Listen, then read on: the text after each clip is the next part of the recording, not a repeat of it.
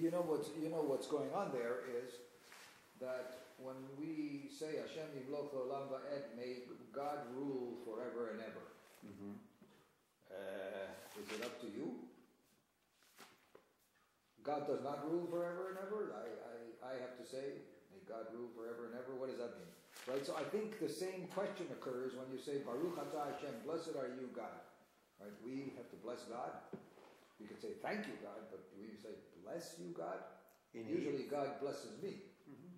And I am blessing God. What is the meaning of that? So everybody asks that question. That's a big philosophical question. So it looks, maybe that's what he's going to approach, is when they said Hashem Yimloch L'Olam Va'ed, that seems presumptuous.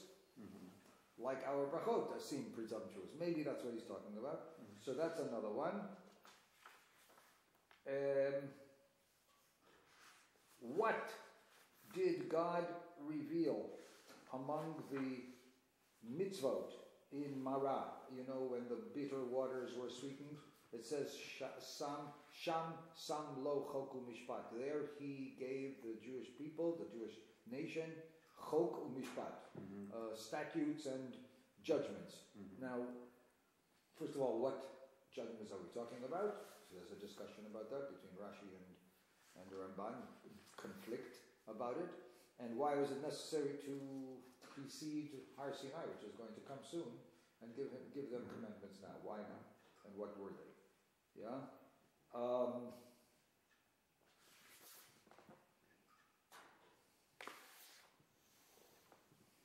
What does the Torah mean when it says that you should listen to God's voice and do that which is yashar v'tov? Do that which is straight and good. I mean, we have mitzvot, right? So what does it mean to say you should do what's straight and what's good? Usually what people say, you tell me what's straight and good by telling me what the Torah says to do. I mean, do I have to...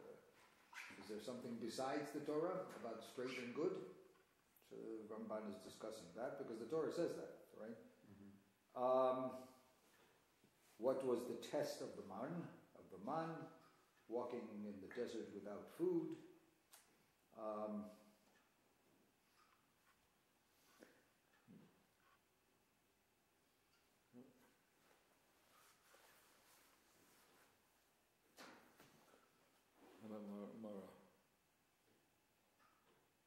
Why was what was the reason for Moshe praying a great, long prayer at the time of the war with Amalek? Mm-hmm. Mm. Okay, Nunu, so you heard a few suggestions. What was it, sir, that you would suggest? MARAH, they said about MARAH. MARAH, about what are the commandments of MARAH and why? You interested in that? It's an interesting problem, and there is a conflict there.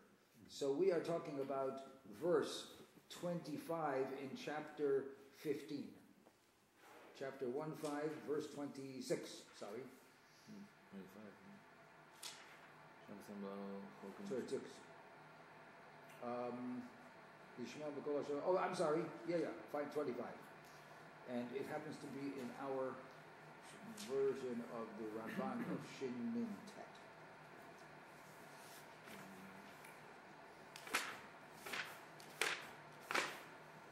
So it goes like this. You see that Ramban there? Yeah. So at the end, when he sweetened the water, you want to read us the verse 25? There he established for the nation a decree and an ordinance, and there he tested that. There he tested that, right? He cried out, and Hashem declared a tree to him. He threw it into the water, and the water became sweet. Right. And there he established for the nation a decree and an ordinance, and there he tested it, meaning it, the nation, tested them. The nation. Yeah, not the tested the water. Not the water. All right. So, what is the judgment? Test them. It should have been tested, but some because the whole verb is it.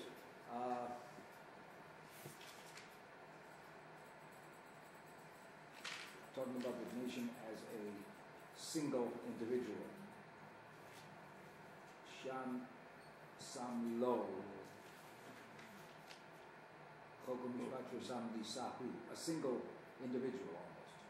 Tested him, tested the nation. Okay, the group. Anyway, okay, so now listen to the Ramban. Sam Sham Lo Chokum Mishpat Sam Nisahu. You got it? The MARAH natan lahem miksat parshiyot shel Torah she'tasku bahem. Shabbat para aduma v'dini. He's quoting Rashi, the beginning. Okay? That in the beginning he gave them a few of the sections of the Torah that they shall make themselves busy with them. One of them is Shabbat, which is sort of maybe understandable. If you were going to start the people off, give them an introduction to the Torah, give them a little bit of a prelude to the Torah, then Shabbos is not bad, right? But then look what Rashi said. Another one is Para Aduma. The Para Aduma, right.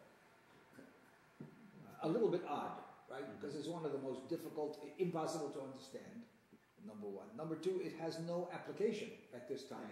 Because they have to be Tameh and Tahor, which only comes about in the mitzvahs regarding the Mishkan, which is going to be quite a while. A little bit interesting, right? That Rashi would get that. This is, by the way, he didn't make this up. Right? He's picking this up, I think, from a Gemara somewhere. Vedinim. Dinim is also something a little bit reasonable. Dinim are judgments, criminal judgments and civil law, how to judge between one person and another.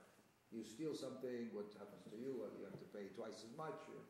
Dinim is a general civil law. Yeah? So Shabbat and Dinim are sort of understandable, right? Because we're going to start the people off behaving in a way that's going to get them ready for Torah, but Paraduma is a little hard. Well, okay, Lashon Rashi. That tells me that there's a mystery. There's mystery in Yeah. Why this one? I understand. You want that the Torah shall be understood by them, that it's not all going to be understandable. We are going to give you laws that are far out as well. All right. So choose that one as one of the examples you need. Huh? But they should be ready for that.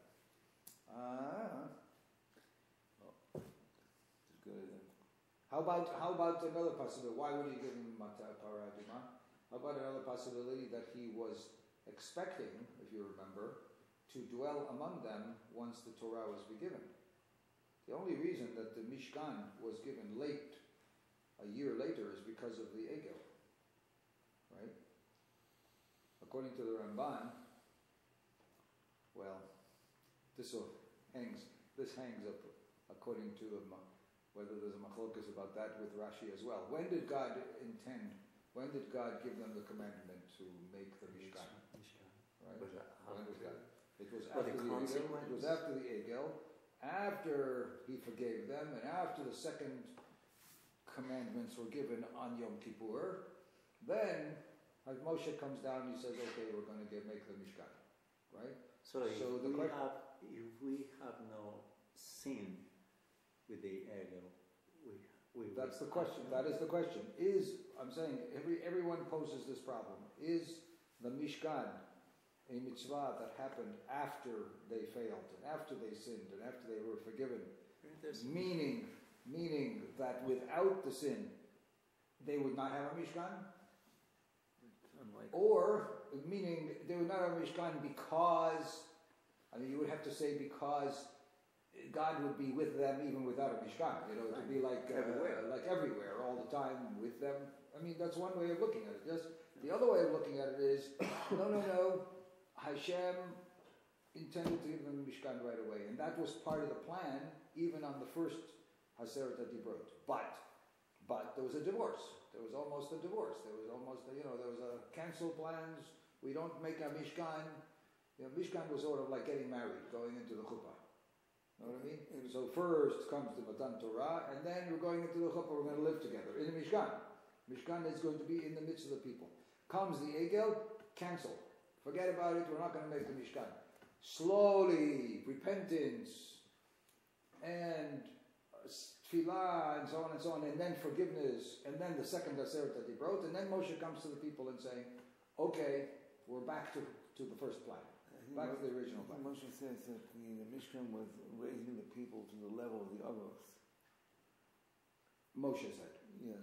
The Ramban says that. Oh, not Moshe. Right.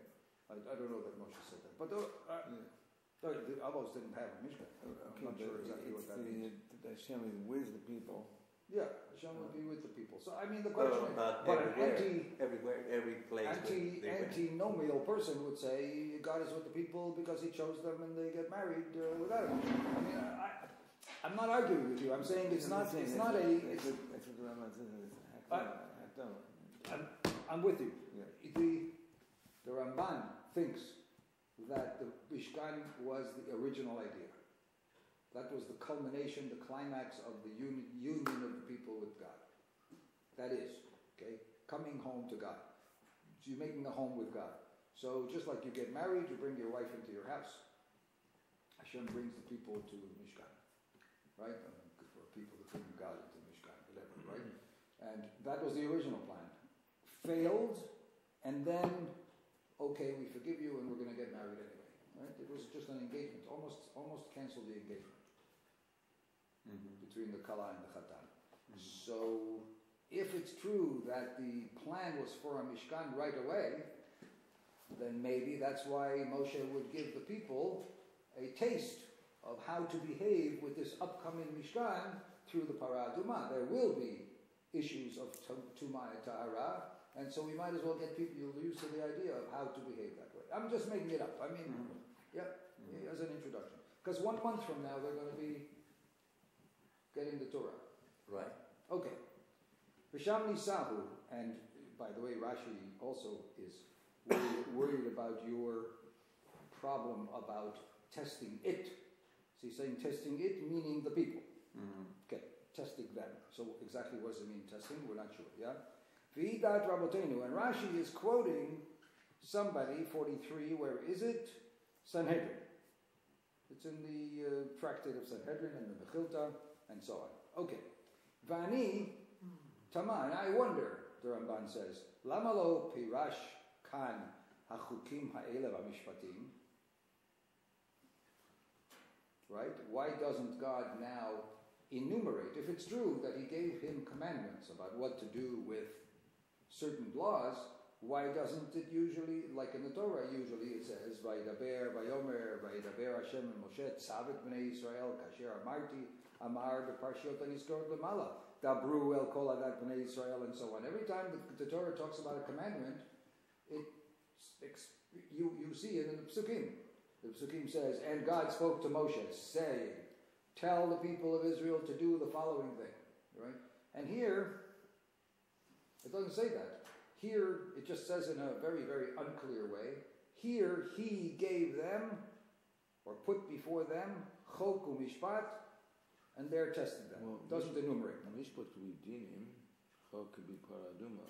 Yeah, but not to enumerate what there are a lot of chokim, like basar v'dam and basar v'chalaf. I mean, why not specify? Like every time you have a mitzvah, the Torah specifies it. You don't have to interpret. It says so what it is, right?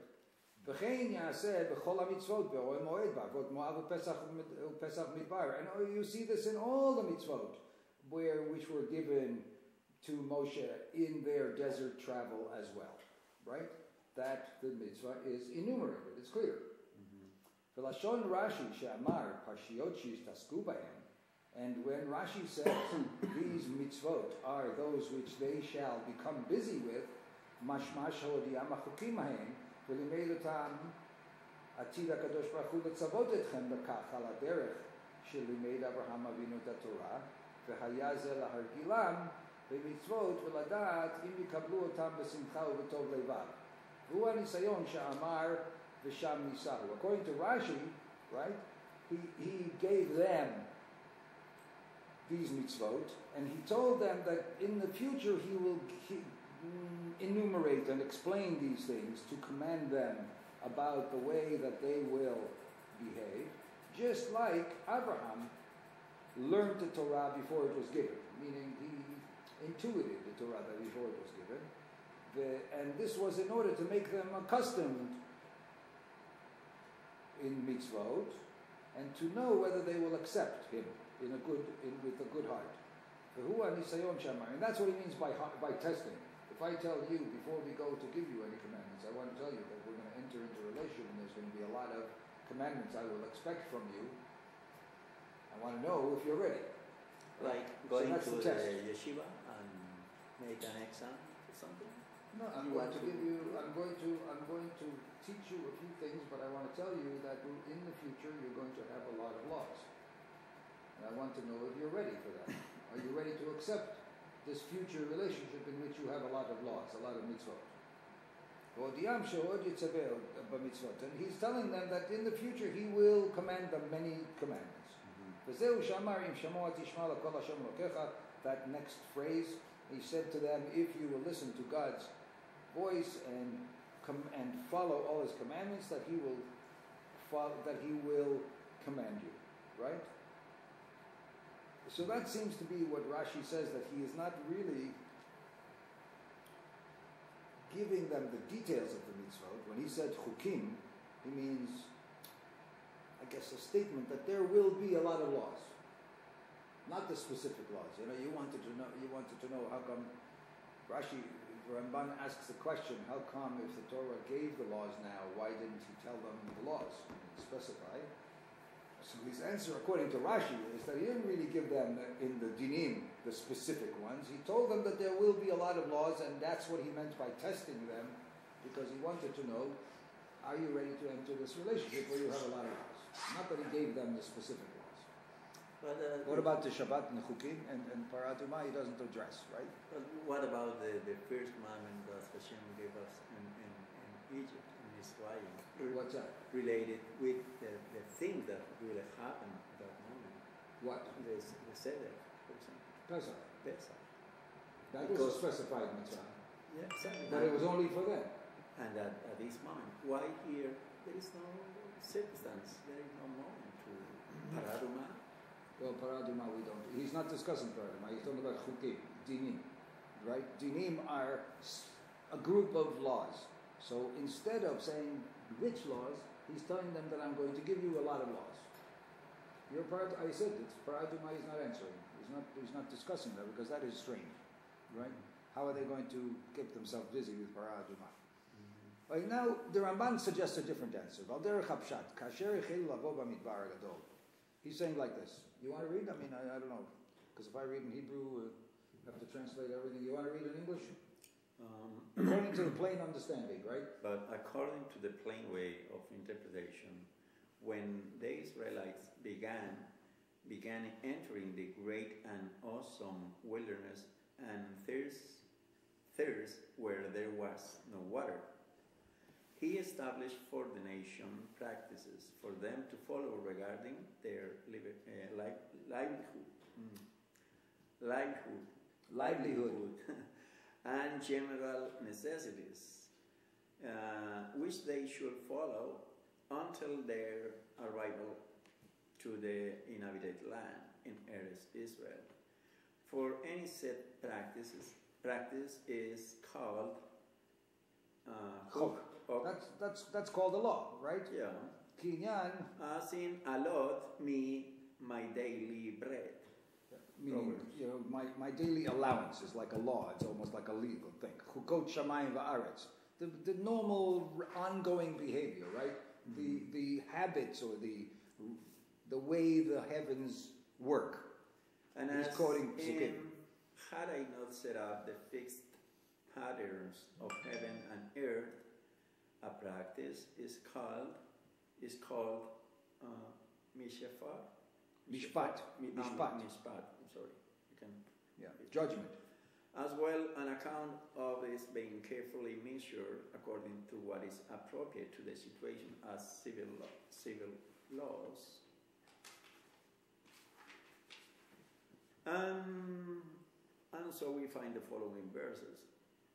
This is what David did, and this has been his practice all the days.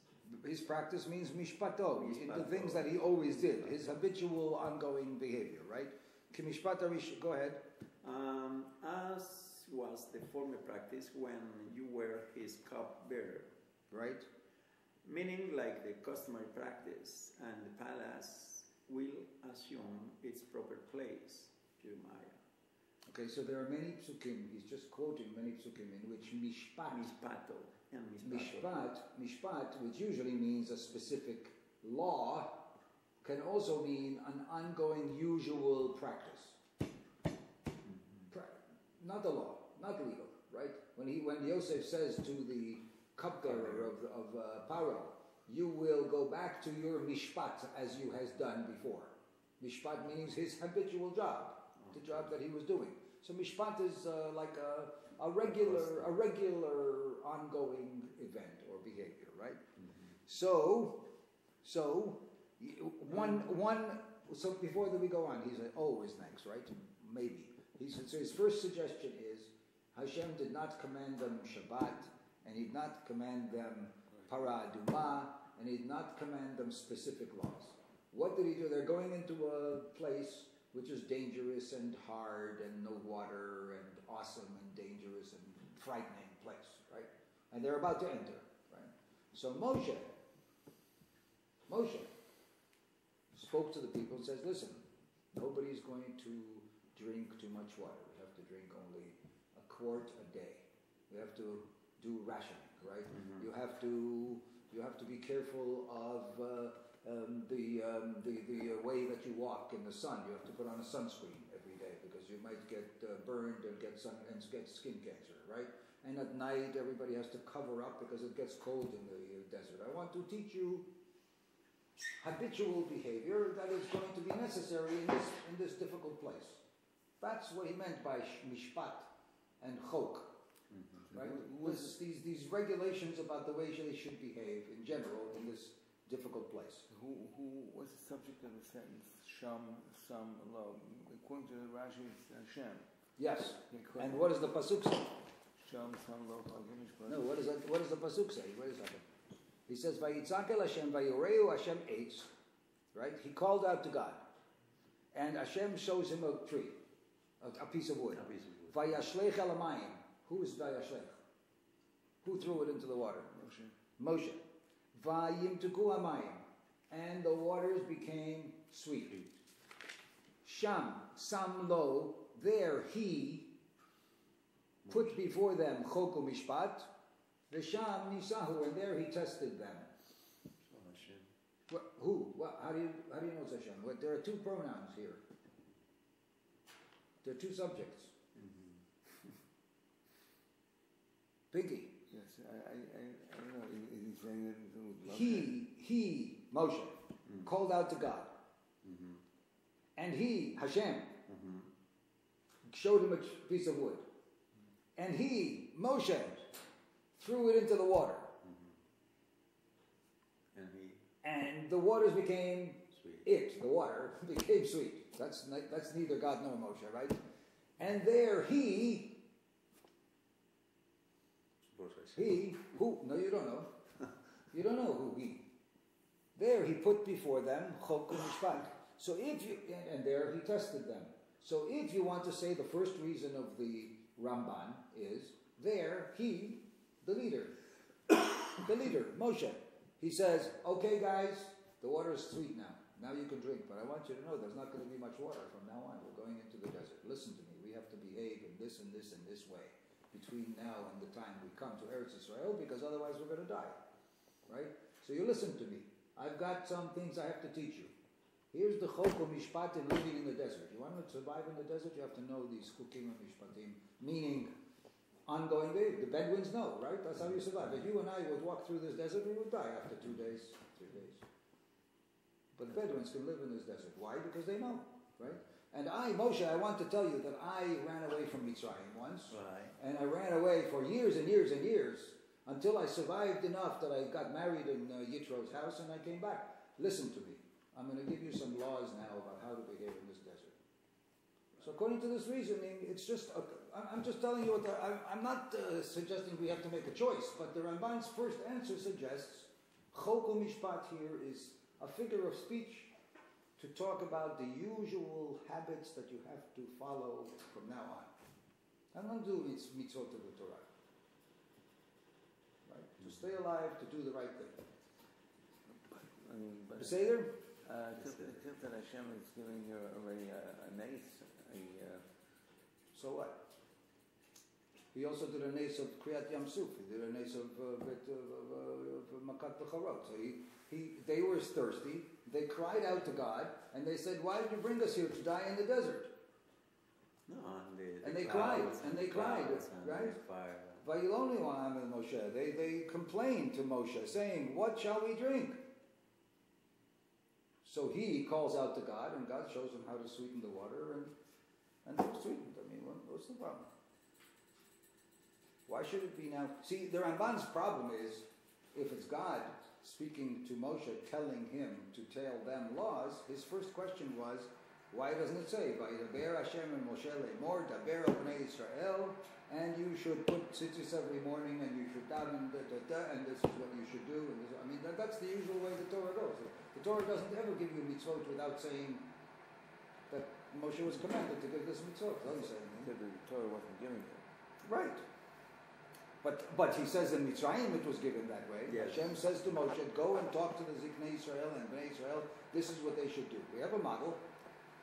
We have a model already about Chametz and about Korban Pesach and about what to do, and that's the way it's described. So specifying from what God did. So he's got a textual problem with the way the sentence is structured. So the one answer is, okay, this is Moshe putting out the laws of survival. This is what we got to do. Okay, one. This is first to this, right? Oh, you get the next paragraph? Oh, maybe, also, possibly. I don't know. I fouled it up, huh? Yeah, somewhere. Oh, meaning or. Are you there?